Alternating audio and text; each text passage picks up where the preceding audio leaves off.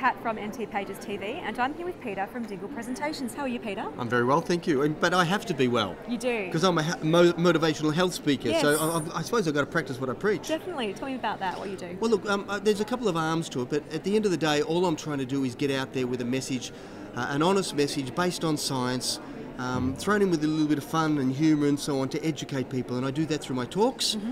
I do a couple of hundred talks a year around the country.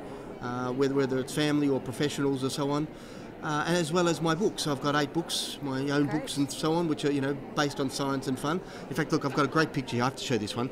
See, the beauty of this book here is got the writing on the left for the women and the pictures on the men.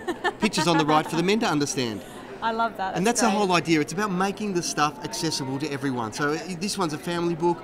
I've got the books with all the references. I've got a book on cholesterol deception. Yeah. And essentially it says the common sense approach. Cholesterol is not the problem. It's a good chemical. The drugs you take are dangerous.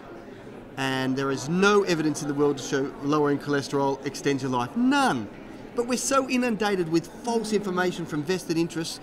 And all I'm trying to do, along with all these other messages, is just to get it out and introduce some common sense. Okay. That's the 6th sense.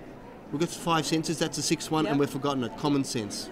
So how do people do that? What do they need to think about? What do they have to look at? Well, look, in terms of what I do, I try to approach it from a very easy, simple approach. Mm-hmm. What I call the Dingle deal.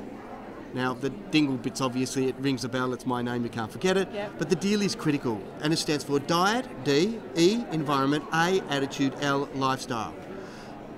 From a health perspective, you need to look at it from a total, nice, rounded, soft perspective. Okay. You can't treat an illness by giving them a drug. You can't treat an illness just by giving nutrition. In a lot of cases, there's a whole raft of emotional or mental issues behind that. Yeah. And similarly, if you're exposed to toxins, I've known people who looked after everything, got exposed to toxins and developed Parkinson's disease. Wow. So you need to look at the diet side, the environment, attitude and lifestyle, a broad perspective. But at the end of the day, our body has an immense ability to heal. Oh, absolutely. And if we can educate the brain that we can do it on our own, and then we take the right steps to do it, we end up being happy, healthy and well. Oh, who doesn't want that as well? Well, I'm surprised. Disease is really hard to create. Chronic illness. It takes 20 years of hard work to become a diabetic. Cancer takes 20 or 30 years to develop. Yeah. Heart attack and stroke, 40 or 50 years before we actually have it. It's really hard to do. Yeah, and yet, there's a lot of people out there working hard to get very sick. And all they need to do is work a little bit to get well. But they have to start, and they have to start now. Absolutely. That's my philosophy. Oh, that's a great philosophy. Where can we find out more information? Best place is www.drdingle.com, drdingle.com. I've got my newsletter, monthly newsletter. Okay. No ads, none of that stuff. It's all just some information, and it's got a whole raft of blogs and things, everything from cholesterol to psoriasis to you name it. I put blogs up on all this stuff based on what I find in the scientific journals. I'll have to take a look.